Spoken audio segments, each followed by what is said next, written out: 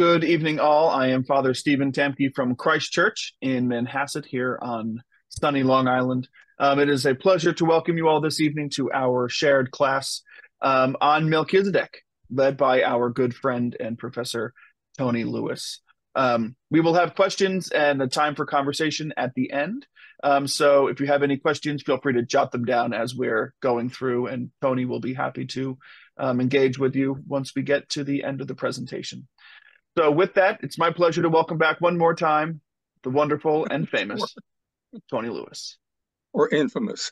So good to see you all again. This has turned into an annual thing, and I've enjoyed it. It's been a particularly lovely thing to do during the course of Lent and sometimes during the course of Advent, to take a little time to be able to take part of the Bible and to look at it more intensely as part of our own preparation for the celebration of the holidays that we're going to share. In this case, for the Easter season. So let us pray. May the God of peace, who brought again from the dead our Lord Jesus Christ, the great shepherd of the sheep, through the blood of the everlasting covenant, make you perfect in every good work to do his will, working in you that which is well pleasing in his sight, through Jesus Christ, to whom be glory forever and ever. Amen. Well, here we are.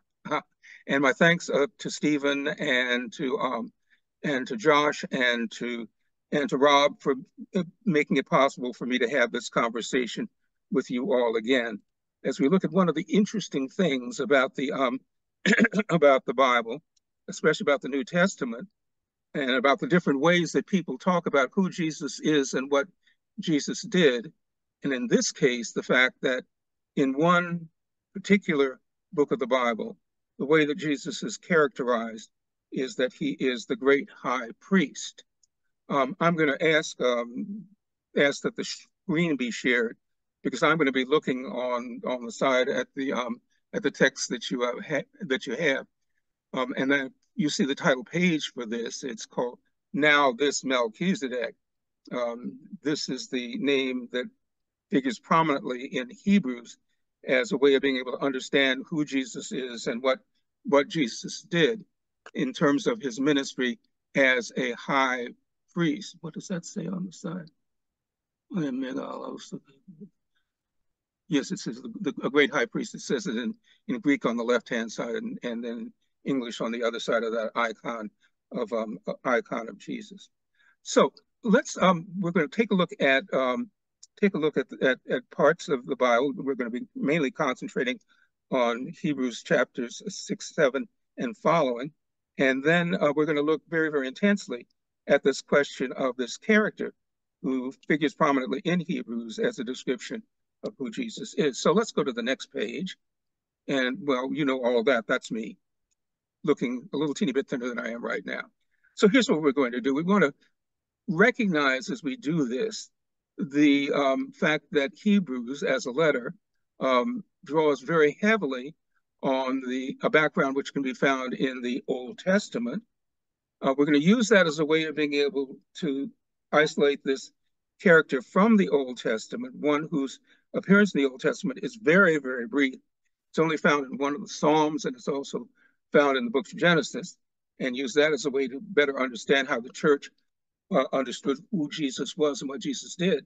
And then we're going to take just at the very end of this, a chance for us to be able to think about this implications for this in our life as people who belong to the Christian church, and who can draw on this image of who Jesus is to better inform our own walk of faith. So that's what we're going to try to do during the course of our conversation this evening. Okay, we'll take a try at the next slide. So here's the letter to the Hebrews, and we'll try the next one. Chapters 3 through 8 help us to see of the book of Hebrews, and this is, I'll define it a little bit later, as a friend of mine may have defined Hebrews as the non-letter of non-Paul to the non-Hebrews. Chapters 3 through 8 draw very, very heavily on the story of Israel as God's people, on Israel's wandering in the wilderness, and on the beginning of the setting up by Moses of the ministry of the people of Israel as they move towards the land of promise, as a prelude to being able to talk about this priestly ministry that Jesus is accomplishing in his own life and in his own action. And that first part of Hebrews, going on towards chapter 8, sets this up by making some claims about who Jesus is. That Jesus is greater than the angels. You'll see an argument that shows up in the first part of Hebrews that says that Jesus, by who he was and what he did, is greater than the angels. Secondly, that Jesus is greater than Moses. And that's sort of a surprising thing because obviously the key character for the whole giving of the law and everything inside of the Old Testament is Moses, the great lawgiver, the great prophet and lawgiver. And then we're going to find in Hebrews that in these first chapters, the author is making an argument that Jesus is greater than the priesthood and then everything that takes place inside of the tabernacle, that place where the children of Israel, as they moved on towards the land of promise, where they worshiped and where the presence of God, that glistering presence of God that's called the Shekinah, Shekinah, where the Shekinah dwelt. That meant that God, as Israel moved through the wilderness, they were always accompanied by the presence of God in what was in the tabernacle where worship took place. But even that, Jesus was superior to. Hebrews is going to make that argument in the course of the letter itself. Let's try the next one. So here are 3 points can be said about the children of Israel. Remember, we're talking about God's chosen people. Those were the people that we could see in the whole Old Testament story that had been chosen as the children of Abraham from among all the nations to be God's chosen people. And we follow that story, starting with the beginning of Abram's story until the people of Israel went down into Egypt the first time, went down the first time, at the time that Joseph was taken off. Then they came back. Then they went down a second time when they were enslaved by the Egyptians, and we know the whole story about the children of Israel being delivered at the Red Sea, as they were being led out of Egypt into a land of promise. But we know that during the course of that time, that the children of Israel had some problems when they were in the desert, and that's why their getting into the land of promise wasn't immediate, but rather was the result of a slow process of getting there. And during the time that they were making their way towards Egypt, the people of Israel had problems. They would fall away. They would get rambunctious. There's a wonderful Greek word that talks about what they were doing. They grumbled, and the word is gongudzo, and you can sort of hear the word being what happens when people get together inside of the parking lot after service is over with on Sunday, and something's happened and then nobody really has said anything about it while they're in church. But once they get outside of the church's walls, they began to grumble and grumble and grumble. Well, the people of Israel sort of said, look, Moses, you led us away from being in Egypt, where at least we knew what we were going to eat and where we were going to sleep. You brought us out here into this land where it's desert and where there's serpents and other things, and where the food is rather spare, and this manna just does not hit it for us.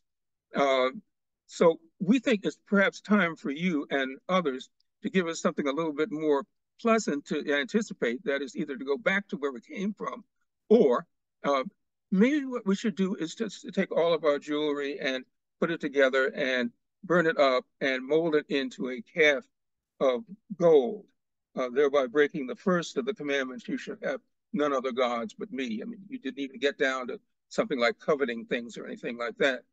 And God's wrath was turned against the people their way was extended so that they might get things back together, and therefore that they needed to be people who did not who were warned that they should not fall into apostasy, that is, to not trust God, because whenever God makes a promise, God's promises is always going to be in God's good time fulfilled. So God chooses people, the people rebel as time goes on against God, and then God warns people once he still says that he's going to remain true to his side of the covenant, not to fall into apostasy, that is, to reject God and what God had planned for them. Let's see what the next slide says. Okay, Steve, there we go. And this is summed up in some ways in the in one of the Psalms. If you want to see evidence of it. You remember that we sing, at least when I was in seminary, during Lent, we used to sing the whole of Psalm 95, the first part of which had been shortened as a canticle that we sing as an invitatory canticle called the Venite. Oh, come, let us sing unto the Lord, let us heartily rejoice in the strength of our salvation. Well, the tale of it tells the story of what was going on with the children of Israel. So the psalm ends by saying this: "Oh, that today you would listen to God's voice. Do not harden your hearts as at Meribah, as on the day at Massah in the wilderness, when your ancestors tested me and put me to the proof, though they had seen my work, the pillar of cloud, the pillar of fire, what had taken place and plagues that took place inside of Egypt. 40 years I loathed that generation and said, they are people whose hearts go astray, and they do not regard my ways. Therefore, in my anger, I swore they shall not enter in my rest." That was the sort of the guilty verdict that God placed on the people of Israel, based upon the fact that indeed they had committed apostasy and that they stood against him. But notice the words of this. Oh, that today you would listen to his voice, listen to the voice of God. This is the psalmist speaking. And God says, do not harden your hearts as at Meribah, as on the day at Massah in the wilderness. And if you read the story of the first 5 books of the Bible, you'll see the ways that God's people tested God while they were in the wilderness. The ancestors of those who were God's followers, they tested me, they put me to the proof, though they had seen my work. For 40 years, that long period of time, that generation said, they are people whose heart goes astray. They do not regard my ways. Therefore, in my anger, I swore they should not enter my rest.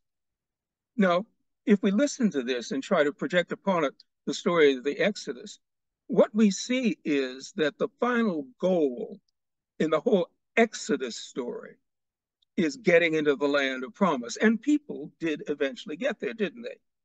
By the time you read the book of Joshua, you get Moses and that whole generation dying off. But the ones who had been set free and who had sort of grown up in this 40 years of waiting were the ones who came over into the land of promise.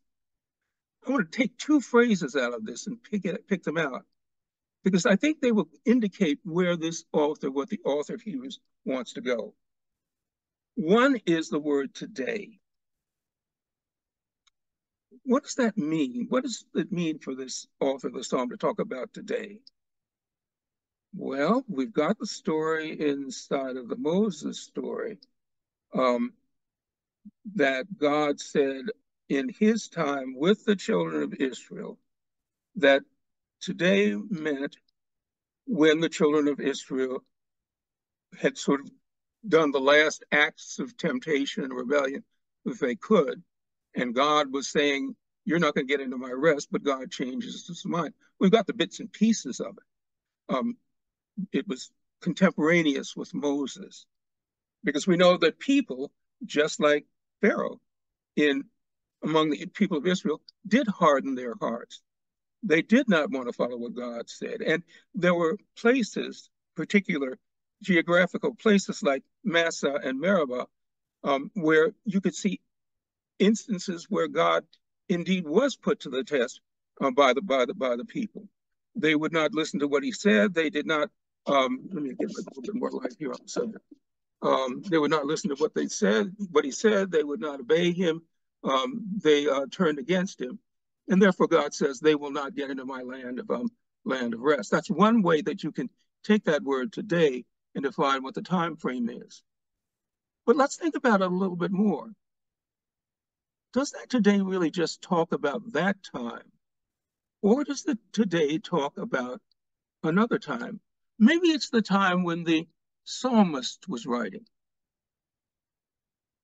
And the question might be said, when the psalmist was doing the writing, when the psalmist was writing, maybe in his own time, people in his own community had repeated the act of hardening their hearts. And the question could be asked, could those people legitimately enter into God's rest? And then there's one more possibility, and that's the possibility of the time in which this letter, the letter to the Hebrews, was being written. Because at that time, for that group of Christians, some rough things were going on. Let me tell you what was going on.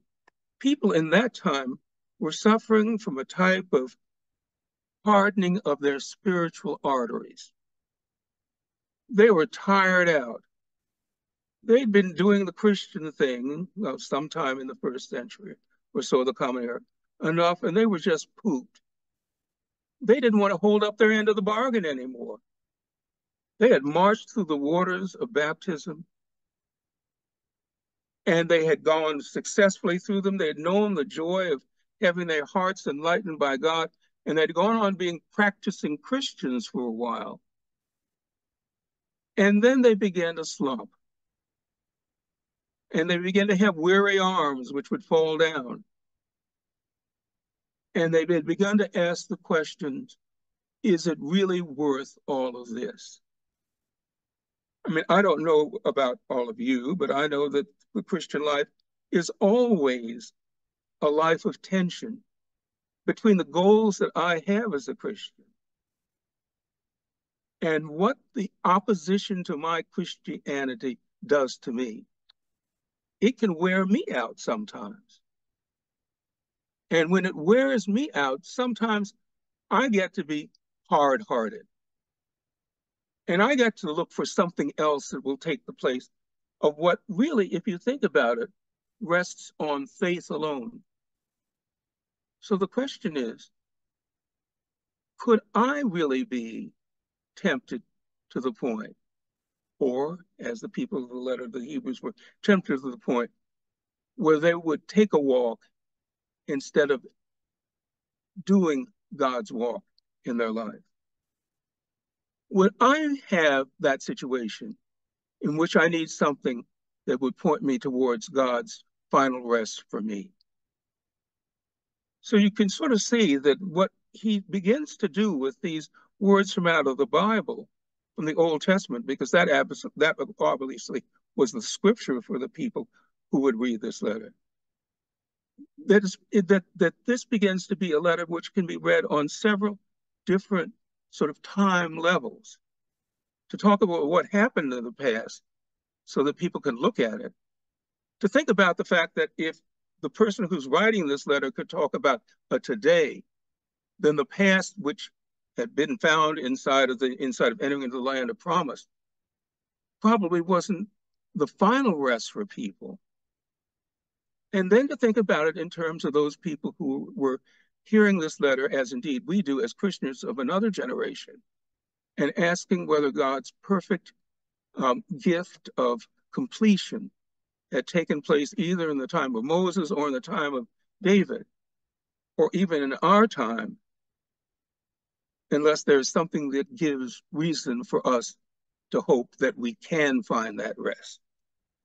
And that rest is Jesus himself. Now, this has to, among other things, give us give us a time to think about what the Sabbath is. And just remember, I don't think I really have to tell this to any members of this group that that the Sabbath is not Sunday. The Sabbath, of course, is Saturday. And the Sabbath in the story of in the story of of God's actions in creation and in Genesis is the day on which God, having completed all of his works, took off from doing anything else. It is the celebration of completion. It's the celebration of creation being finished. It's an enchanted day because of this. And because of the fact that it is an enchanted day, God asks us to celebrate that day along with him. Because finally, in the work of creation, it was all done.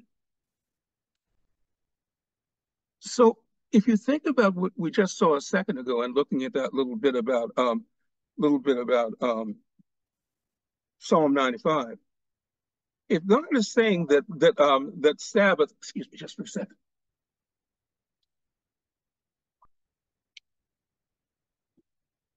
Call from Steve Edwards. That did it. Okay. If you think about Sabbath, Sabbath as being the day when God had completed all of his works of creation. If you think about the fact that the whole question about whether or not Sabbath had been achieved in getting out of Egypt and out of slavery, and that word today, which shows up where the author of author of Hebrews says today, please listen. I swear that they have not entered into my rest. Then there is the possibility that the time of rest is something which had been moved from the time of Moses, even to this day, to where we are now, to being people that live after Moses' time, for whom the idea of a perfect rest, where God has completed everything that he really intended to create, would occur. And that's where Hebrews opens up the possibility that the Sabbath did not come on the last day of creation. The Sabbath did not come when the children of Israel entered into the land of Egypt. But the Sabbath does come with Jesus, who in his work makes eternal atonement and gives therefore eternal completion, eternal rest. That's the mindset that the author of this letter is tending towards, and that he's inviting us to look towards. Okay, let's see what the next slide says. Now, in order to sort of make this happen, what the author of Hebrews has to do is to begin to think about Jesus in a different way. And in doing so, what he does is to begin to characterize Jesus not as a suffering servant, nor as the incarnate word as we see it in John's gospel, but rather looks at Jesus as being a priesthood and as being a priest. And to do that, I want to say a few words just to talk about what priesthood is. The whole idea of having priests at all, and that's something that exists to this day, is the idea of preserving a faithful remnant. And if you listen to the Old Testament, you'll see time and time again where the whole of the people of Israel, by their actions, may be going to rack and ruin. But as long as there are just a few people who hold on to being faithful, God promises that he will spare the people on behalf of them.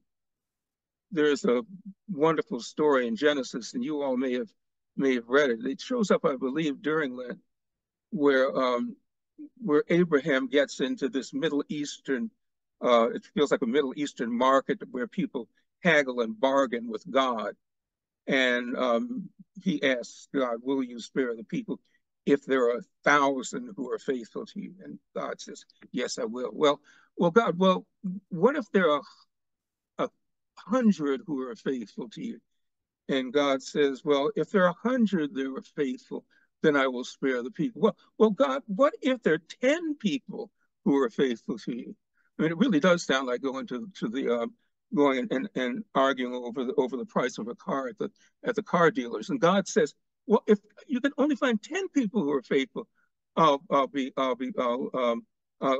spare the people and not destroy them. Well, God, what if there's only one person who does this? And God says, if there's only one person who does this, I will spare the whole of the people. If there's one person who can can hold up faithfulness, God says that he will spare the people. And the whole concept of priesthood, as it existed then and as it exists now, is based on that idea of the faithful remnant. Those of us who do the work of priests, I believe, have a great responsibility that's put on our shoulders.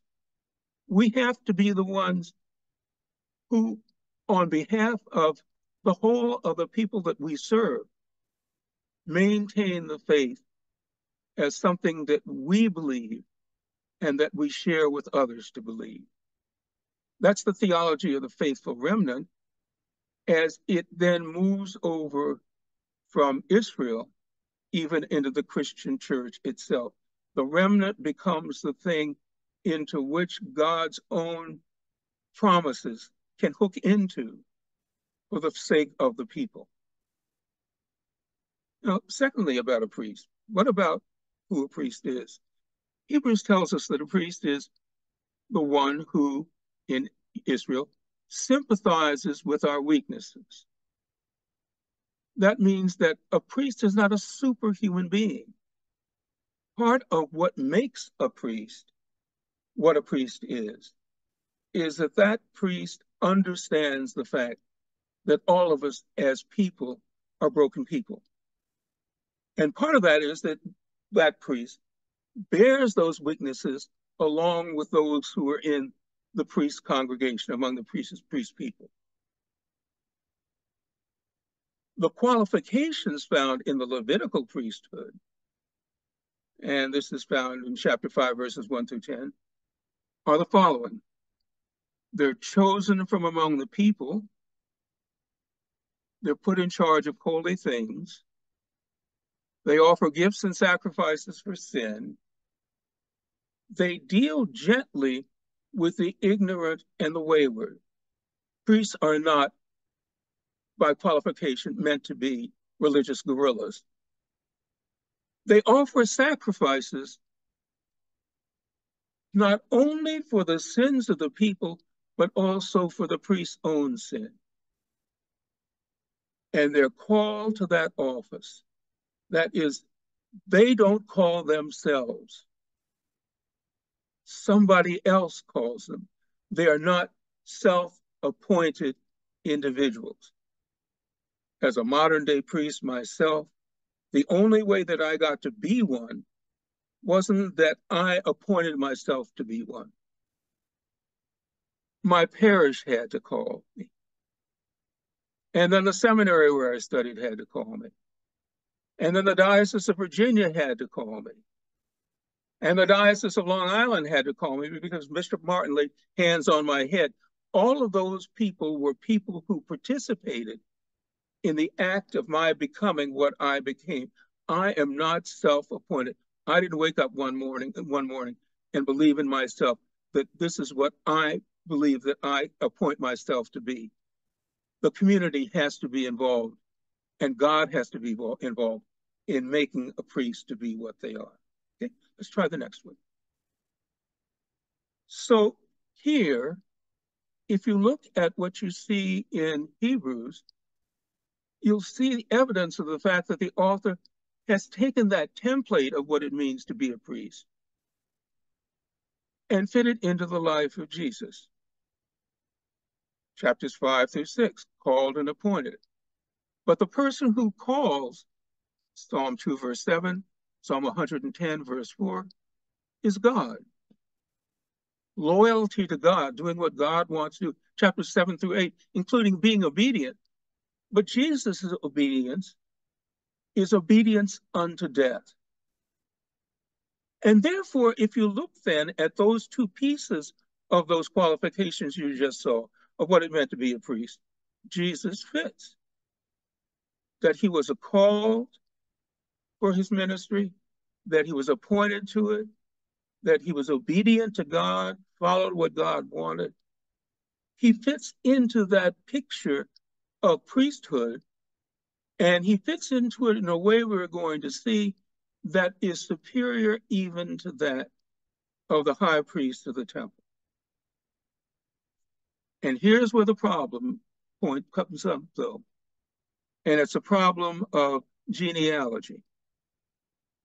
And it's the fact that Jesus was not of the priestly lineage of Israel's priests. Sort of like being the monarch of England. That's a hereditary monarchy. Priesthood in Israel also was hereditary. If you were a priest, you belonged to a particular family, the people of Levi. And if you look at Jesus' genealogy, as you find it inside of Matthew chapter 1, verses 1 through 16, Levi's name is not mentioned there at all. So the question is then, did Jesus qualify for being a priest without being part of the priestly inheritance which the children of Levi would have? And the answer that Hebrews gives is yes. And the reason that that answer is yes is that you'll find in the Old Testament one other type of priesthood. And there it is. It's the priesthood of Melchizedek. One other character who shows up in Genesis 14, verses 17 through 20, who was a priest and who made offerings, but who came years before Levi was even born. And this picture that you see right there is a picture of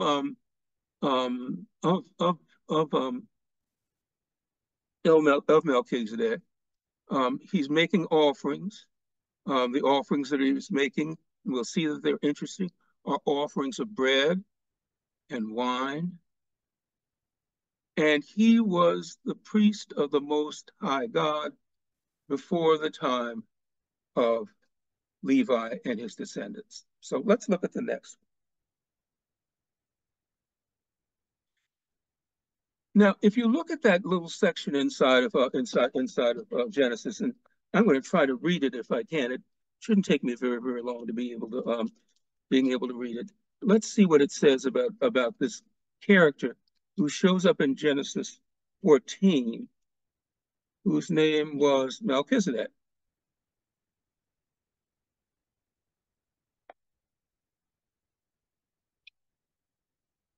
We read this, Genesis 14, verses 17 and following. After his return from the defeat of Chedorlaomer and the kings who were with him, the king of Sodom went out to meet him in the valley, this is Abram, of Shavneh, that is the king's valley. And King Melchizedek of Salem brought out bread and wine. He was a priest of God Most High. He blessed him and said, Blessed be Abram by God Most High, maker of heaven and earth, and blessed be God Most High, who has delivered your enemies into your hand. And Abraham gave him 1/10 of everything. Then the king of Sodom said to Abram, Give me the persons, but take goods to yourself. And it goes on to say that what had happened was that Abram had paid tithes to Melchizedek. So let's look at what this mysterious character Melchizedek was like. His name is sort of interesting because the name Melchizedek is the combination of two Hebrew words, the words Melech and Zadok. The word Melech means king. The word Zadok means righteousness.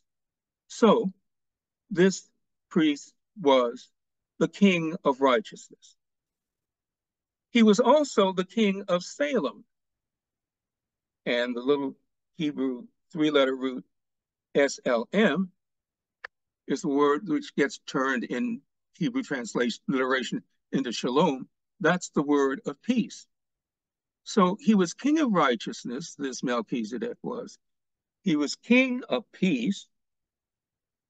He was of antiquity. He came around before the priesthood of Solomon's temple and of Moses and Aaron. That's when Melchizedek lived. He was eternal. That is, we don't know where he came from, and we don't know where he went to. He sort of walks on the stage and receives these tithes and gives a blessing and offers bread and wine.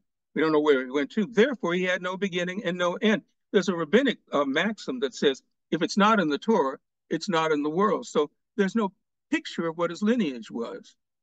We don't know who his mother and father were. And when Melchizedek acts as a priest, what he brings out when he offers the sacrifice is bread and wine. And that's what he brings out when he encounters Abraham, king of righteousness, king of peace,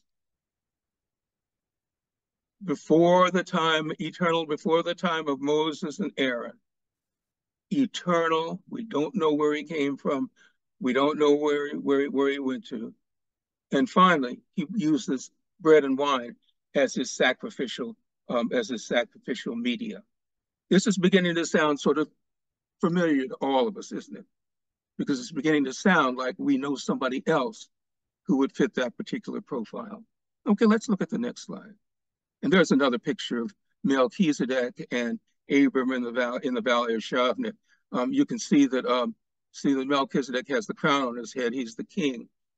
That's probably Abram there, having just gotten through with doing battles. There's the bread and wine down at right below Abram's pike that he has in his hands. And those two bottles down, those two large containers right down there are containers of quite a bit of wine. That sort of reminds us of the wedding feast at Cana of Galilee. But there's a picture of it. So then let's see what happens. What happens next? Well, what about the relationship between Melchizedek and Abram? Because after all, Abram is the great ancestor of all of Israel. What does this tell us about the superiority of Melchizedek? First of all, Melchizedek blesses. He blesses Abraham. And there's a logical principle that states that the superior always blesses the inferior. Therefore, as a priest, Melchizedek is greater than Abram. Got that so far? Then this matter of tithes, and here you could look at Numbers 18:21 through 32, where the Levites are authorized to collect tithes. This takes place before there were even Levites. They didn't exist because Levi hadn't been born. When Melchizedek collects tithes from Abram, since Abram was the ancestor of Levi, by logic, Melchizedek receives the tithes from Levi too, because of the fact that Levi was still in his ancestors' loins.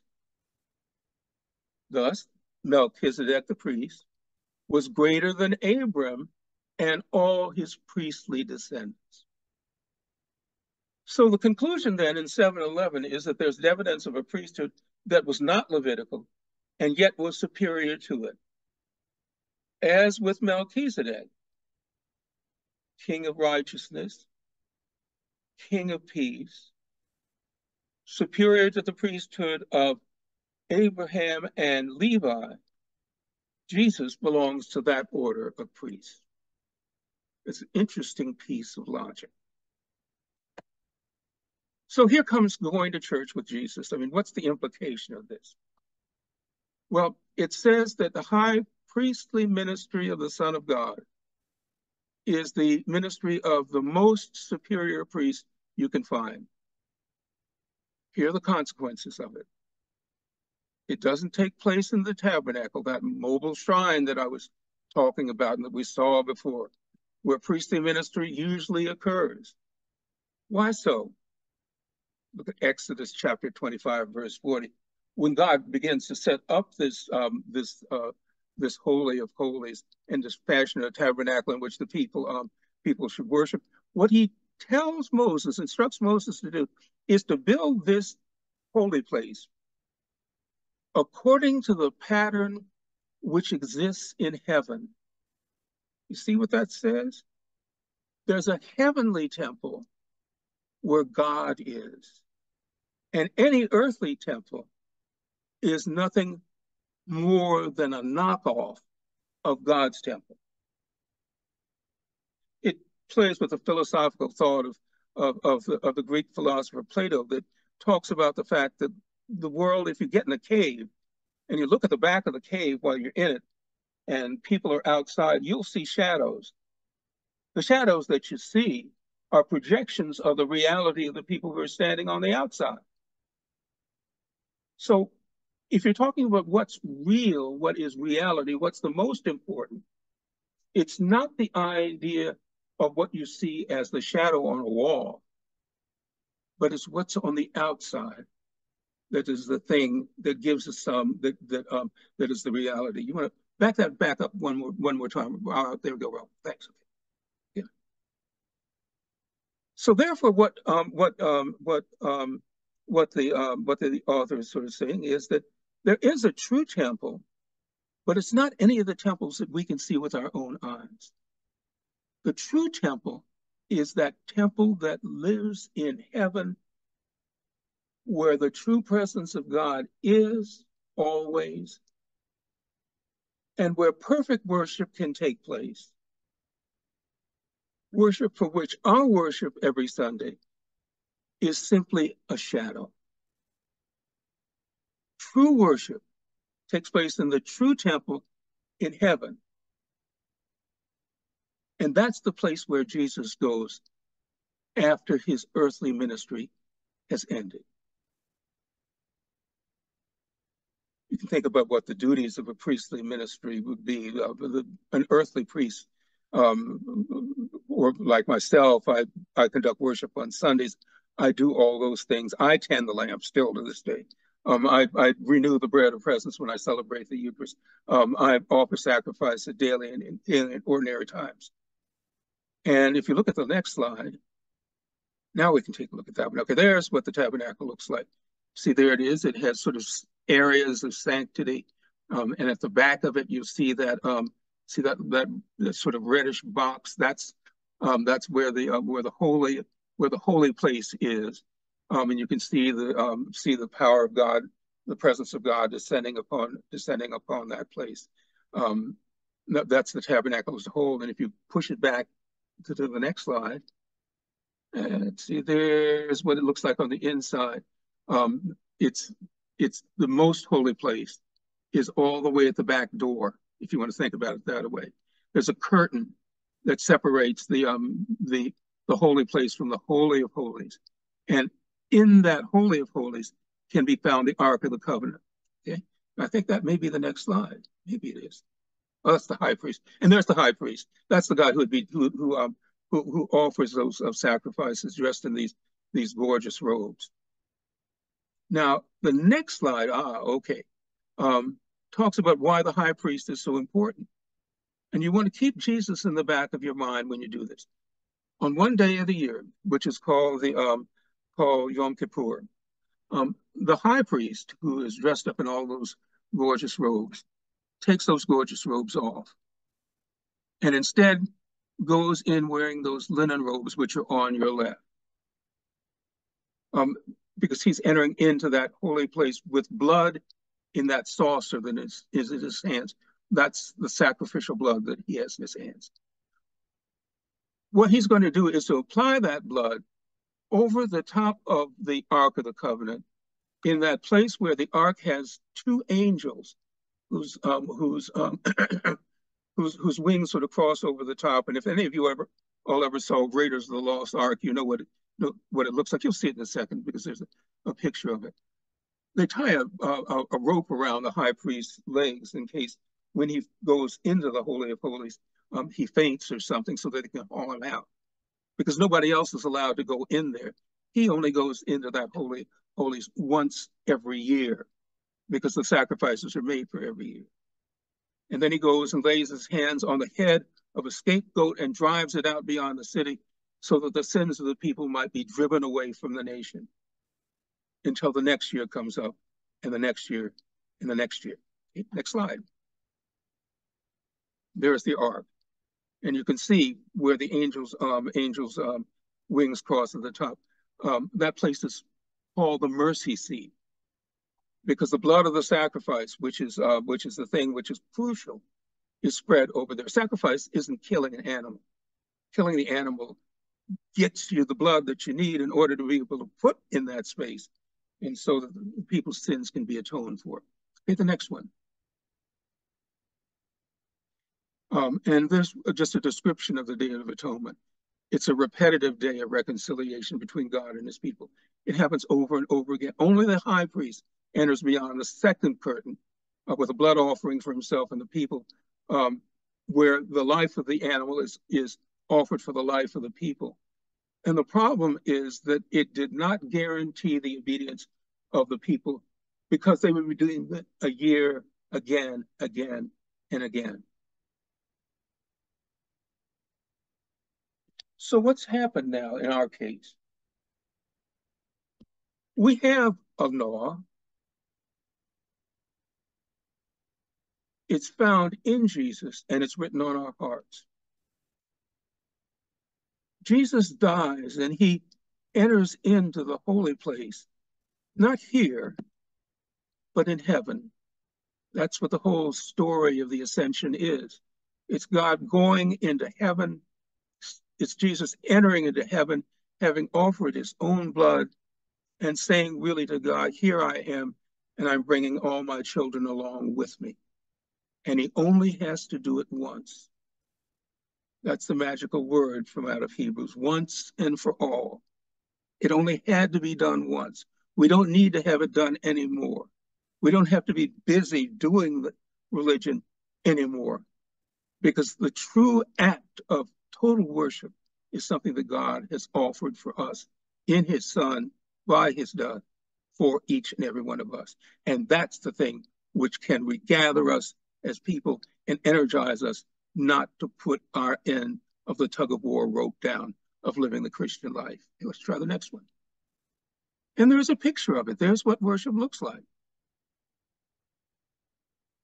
But whether it looks like what's on the left, where a priest is celebrating high mass, or on the right, which is some little charismatic church somewhere, it is always eternally hooked into what Jesus has done for us once, and we draw on that, because it's his priesthood, not denominational priesthood, but his priesthood, which is the thing that seals our reconciliation to God as ever. When we gather as a church, no matter whether it's the most humble place or the most complicated looking place, we gather as an outpost of God's heavenly worship. We do it in ordinary places, because the ordinary shares with what is eternal. Okay, Rob, what's next? I've sort of lost myself. So here are my concluding remarks. This whole picture of Hebrews is a very complex word, complex story, complex description, which provides encouragement, in which the Old Testament is read very closely and seriously. All the details of the Old Testament worship are very carefully looked at. It's a word of encouragement that has pertinence when it comes to where we are when we find ourselves in situations, to Hebrews' situation, when we think that we have not attained rest, we have not attained entering into God's rest. This is a word that takes us beyond what we see and what we are towards heavenly realities. And that becomes the impetus for us to be able to move forward. We can sort of pick ourselves up in our Christian walk and walk forward because of the fact that Jesus has done this for us. We don't have to do this for ourselves.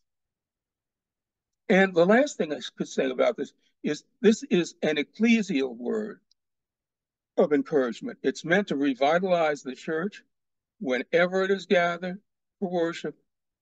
It points us beyond old things towards new things, towards eternal things, in which Jesus Christ is the same yesterday, today, and forever. We have hope because of what he has done only once and for all, for you and for me. Now, I believe at this point, Rob is going to tee up a hymn. There is a word that you're going to hear said there that we're not supposed to be saying at this time in Lent, but indulge me.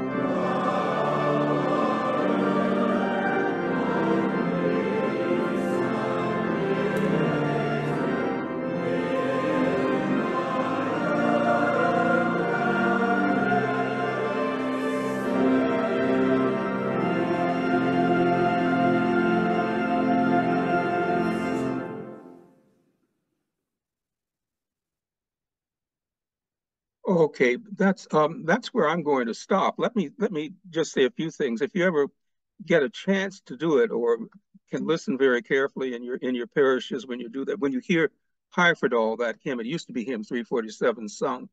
Think about the number of images inside of that hymn that are drawn directly from the picture of Jesus as high priest that shows up inside of the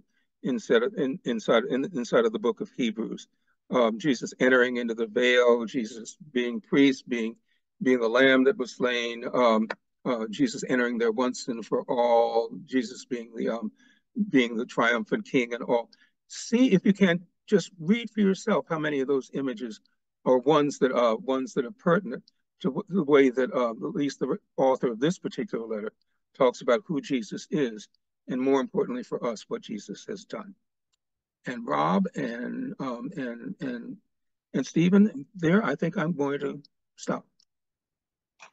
Great, thank you. Thanks, Canon Lewis, for a really fascinating presentation. Thank you also for doing this without a printed copy. So welcome to the COVID world of working off a screen. You did just fine. Great day. Well, I'm encouraged. Thank you. Yeah, no, it was wonderful. It's hymn 460 for those of you with your hymnal 1982 at nearby. So if you want to have a look at it, it's Father Tampi and I were just texting that it's a top 10 for both of us. So good. Great hymn. Are there any questions from the group? There was a lot of information. Are there any questions for the group?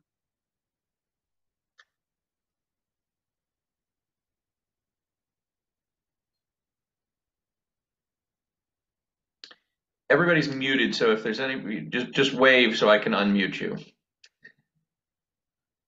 Or you can unmute yourself.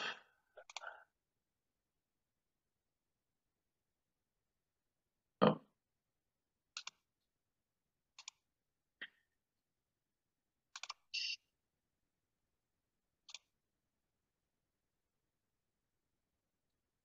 Are we in safe? I do see a question, so I'm just trying to unmute. Sorry. There you go. There you go, Tom. Thanks. The Christians attained the rest by the coming of Jesus and the fulfillment of his coming here. The Israelites also got rest unknowingly, that they don't know that they also got the rest. You'll have to repeat the question. I think I missed part of what you said. The Christians received the rest after the coming of Jesus. Yes. And his fulfillment, whatever he did on this world. What about the Israelites?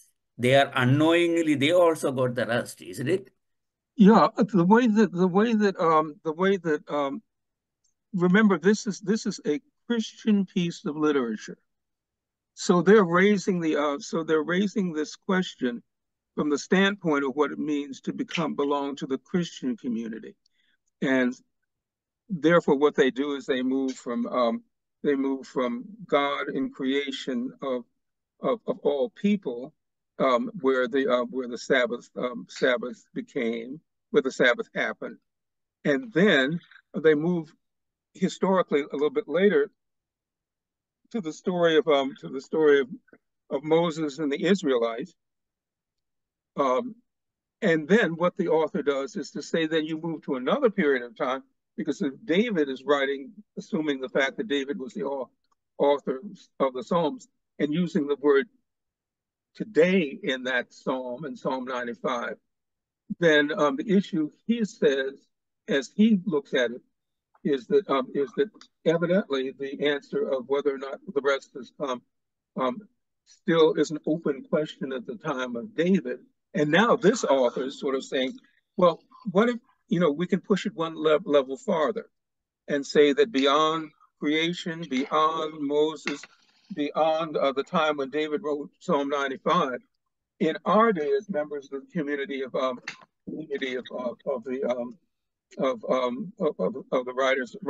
writer of the Psalms, if rest hasn't been achieved, then for those who were part of the early Christian community who wrote Hebrews, sort of said, well, is it possible for us to think about where we are now, since we're having our problems as a church community that's run out of energy?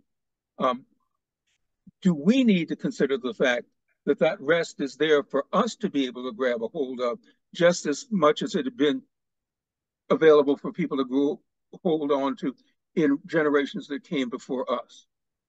So it's sort of constantly updating the situation and saying that rest is available if we don't let down our arms like the children of Israel did inside of the wilderness, and if we cling on to God and what God has for us in Jesus to provide for us a way of being able to enter into His completion of all that God intended to do.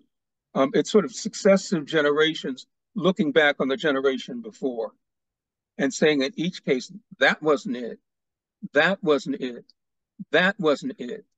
And then you have this character who's a priest who goes into the eternal holy place one time, doesn't have to go in and out the way that the priests of Israel had to go in and out of the holy place. And when he entered into that holy place, perfect peace was finally realized. Now it's available. But if you would probably look at it from the standpoint of each of those groups that you think, they would have probably said, "Oh, we've got Sabbath now." No, well, here we are out in the wilderness with the tabernacle. No, well, here we are at the time of the Davidic kingdom. No, but here we are at the time of Jesus. Yes, and that's really us as Christians, or those people as Christians looking at the situation and looking at time in sort of successive layers. Mm-hmm.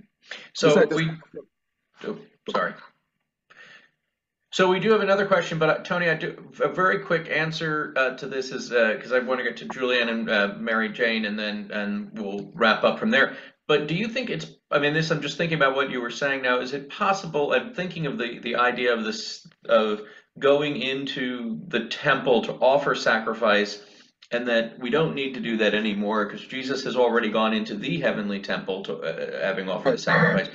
Is it possible? And this is I don't want to open a can of worms for too much here. Is it possible that Hebrews is written later than the destruction of the temple? And this is part of a way to deal with, we don't have the temple in which to offer sacrifice anymore. As in the year 70 or as in the year 130? I mean, because remember that you've got the second temple destruction that took place in 70 or so, right. I think it is. And then you have the final sack of Jerusalem in the year 130 or so. Mm-hmm. Obviously, I mean, the temple was by the time even the Gospels were written, the temple was was more or less out of business by the time the later Gospels beyond Mark were written. Right. The temple had been closed down once because of the destruction that took place. The destruction that took place then. It probably argues for a dating of this thing sometime after, let's say, 80. Mm-hmm. But no one's really pinned down the date of it, Rob. I mean, it's not anything that anybody I've heard of has reputably pinned down the date of, and that's partially because of the fact that nobody knows who wrote it. Right. Great. Thanks, Julian and Mary Jane. We'll have our last question of the night.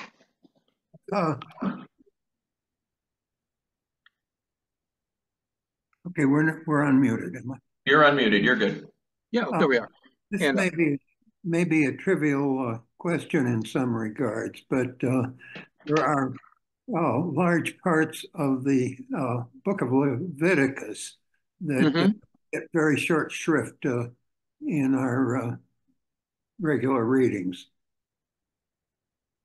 A comment that yeah, except for those places and times when there is daily worship in a church, and I was aware of this when I was teaching, because they developed a daily a daily celebration of the communion at the seminary when I was teaching down there. And there were weeks when there was lots and lots of Leviticus read, and it was read during the Easter season, if there was a daily Eucharist celebrated somewhere. So it shows up, it doesn't show up in the Sunday cycle that much at all. But it does show up in the daily cycle of Eucharistic readings that show that the church does. And I'm glad that it does. I remember that it showed up to such an extent that there were 2 or 3 weeks when I had a fair number of the services to do at the chapel. And each week I was preaching on Leviticus. That's interesting. I mean, but yeah, I agree with you. It does not show up in the Sunday cycle. It does show up in the daily cycle, and it does show up when the daily office is read. Thank you. You're welcome. Well, thank you all for coming out this evening and signing on. Thank you to those of us who will watch this rebroadcast once the video has been set up. And of course, I've enjoyed this partnership with Christ Church and with Redeemer Springfield when we've had them on board, and Redeemer Addison before that. It's sort of a fun way to get a lot of to gather, to use your language, a group of folks, and you know, Zoom's not a perfect medium, but it's a good one where we can get an expert in, and we can all be together to enjoy a great conversation together, and learn something new, hopefully. I know I definitely learned a lot this evening, and I hope you all did as well. And of course, Canon Lewis, thanks for being a part of this and for sharing your wisdom. And quick just shout out to Josh Barrett, who put the slides together, even though he couldn't be here this evening. So thanks to him, the chief PowerPoint slide priest, I guess. We'll have to come up with a good official title for him. So why don't we close with a prayer, and we'll be on our way for the evening. Let us pray. Keep watch, dear Lord, with those who work or watch or weep this night, and give your angels charge over those who sleep. Tend the sick, Lord Christ. Give rest to the weary. Bless the dying. Soothe the suffering. Pity the afflicted. Shield the joyous. And all for your love's sake. Amen. Amen. Well, blessed Lent and Holy Week and Easter to you all. Thanks for coming out, and Tony, thanks again for a great evening. It's always fun to be with you all. Thank you, Rob. Thanks. Thank you all. Good night. Good night.